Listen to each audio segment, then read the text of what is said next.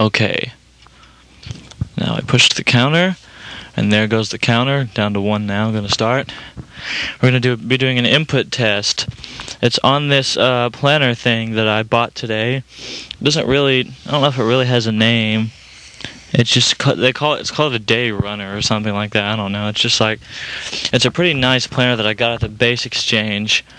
It's really nice. Like, it's inside this nice leather-bound binder thing. Because with the previous planners, what would happen is it's just this paper thing, and you just open it up. And normally, like, you don't want to have to close and open it to the date every time, Like, that's really annoying, isn't it? It is indeed annoying. So what I'd have to do is I would keep it open to that page, and then when I go back in my backpack, of course, I'd put stuff in it and crush it or rip the pages, just mess it up in some kind of way, Of course, I would find loose pages everywhere in my backpack, and I'm just like, great, now I have these loose pages. It gets all messed up, and then I even had a small one that's, where is it? It's right over here.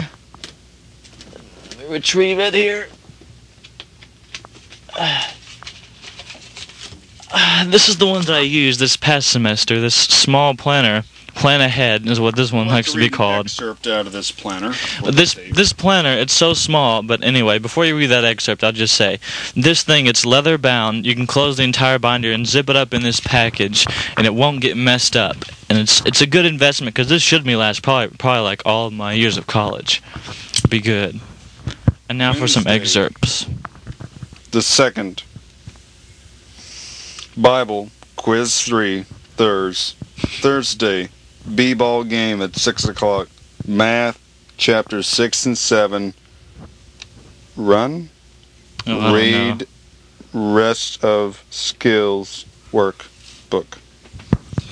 There's theory on Friday the 11th. And also on the 24th there's a basketball game. Follow your schedule. This is from the month of February, I can tell. Yeah, I didn't say it. Oh, it says it here, doesn't it? Yeah. Oh, from the month. I knew it was from the month of February because that's when basketball was. Attaboy, Evan. And this is from college, not from high school. These things anyway. Yeah. The sound of clicking the mechanical pencil. Today, we're going to do some input evaluation with input, pun intended, by both me and Evan.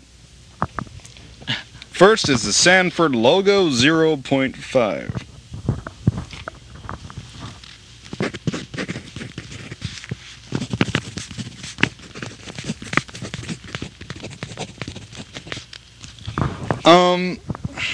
It's alright. It's not fantabulous, but nor is it horrible. It's pretty good. Let's have Evan give it a try.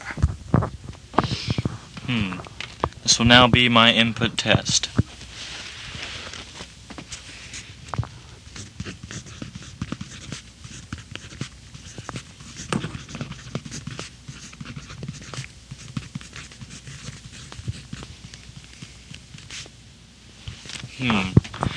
It's strange. I don't really seem to get really too much feeling. Like, it kind of just seems to glide like the paper's not there. I guess, in that kind of way, it's very streamlined. It's nice, because you don't have to, like, your paper doesn't get wrapped up or anything, because sometimes it's, like, really cheap paper where, like, there'll be, like, a grain of salt or something on the other surface, and it, like, pops up on the paper and, like, it interrupts your writing or something. It's very annoying. So in that way, it's very streamlined, there's no interruption, but yet it almost doesn't feel like I'm writing on the paper, There's not a whole lot of input qualities for this paper. Now we have a Centennial pencil which was owned by a man by the name of Robert J. Wimberly. It's a golden-colored pencil, very fancy looking. Get that lead just right.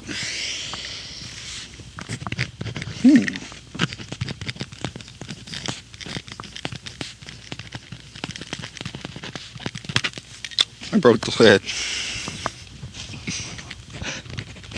I gotta say, it's pretty pleasing. It has a certain kind of characteristic that I like in mechanical pencils with the feel. I can't quite describe it, but if you can listen carefully to the way it sounds, you might be able to get an idea.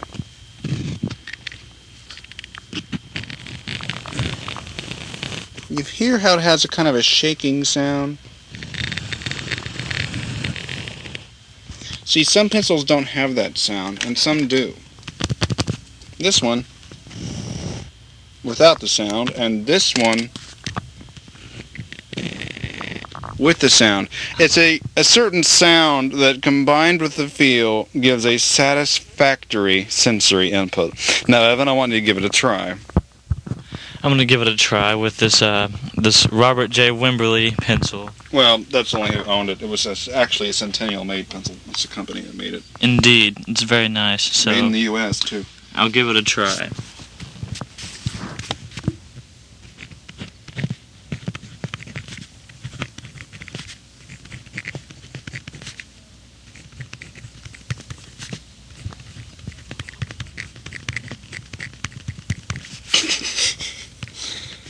I can see that this pencil is decent.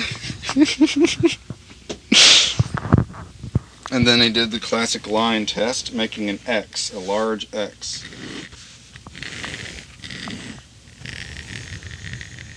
Do you notice the thing that I'm talking about, that characteristic, Evan? That sound combined with the way it feels, do you notice? I noticed it after I experimented moving the pencil in different ways. Like at first in a normal writing way you wouldn't experience it, but if you like drag the pencil in a certain way at a certain angle, it has the shaking characteristic. That's it. Do you like it? I enjoy it. Oh good. Does it give you a sense of satisfaction while writing with it? It does give me a sense of satisfaction. Good. It's more the tip. Whenever I write with this pencil, it makes for a more fine point. So if I write like this. Very good. Very good. Very good. If I write like that, and I try and, make the write, if I want to make it as clear as possible, and not like, sketchy, or make it look kind of less dark, or just fatter, I guess, in the way that it writes, yes, you know what I mean? Mm-hmm. Okay. And if I write with that one, it's got a very fine point, so I can be very exact in what I'm writing. Oh, that's good, and especially good for working with mathematics. I enjoy that characteristic in pencils. Now we're going to have Evan Rogers try out the classic Pilot Dr. Grip, the original version, which is becoming hard to find, very hard to find. I found these on eBay. I actually bought 4. That was a minimum amount I could get. So I have 3 backups over at the house, still in the original packaging. And while the tape's almost ready to pick it up to side 2, we're going to have Evan try out this pencil.